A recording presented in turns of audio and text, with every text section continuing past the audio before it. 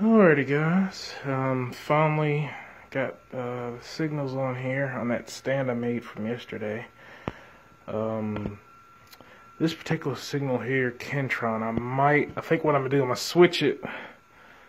Well, no, I might keep it on there. I was gonna put that TSI on there with the cross signs, but that actually looks pretty good considering that the paint scheme on this one is Massachusetts color with the black doors and yellow visors, and this one's kind of a opposite, so I might just keep it on there. Ped with countdown, and over here is one of the older vintage lights. It actually came out pretty good, and I tried to structure it the way that the one that I seen when I was a kid at this children's museum in Maryland.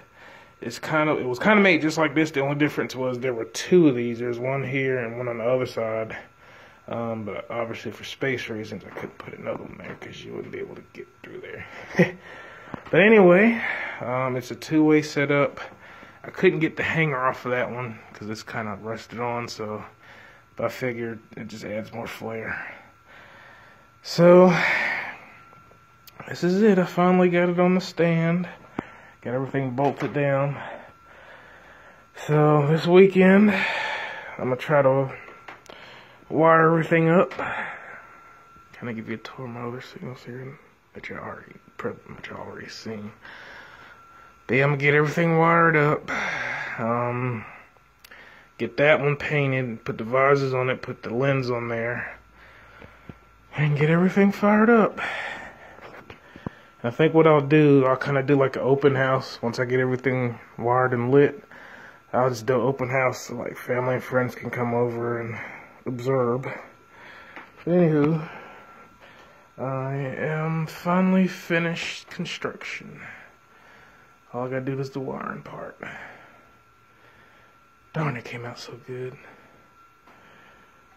Built the whole stand from scratch. Nice and sturdy,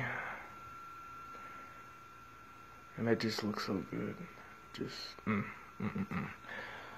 Yeah, I think I'm just gonna keep the Kentron up there, and since it's kind of a signal you don't see every day. Anyway, that's it, folks. Finally done. So get the wiring done, get everything up and running, and just live in happiness. Well, good night, guys. It's been a long day. I'm gonna hit the sack.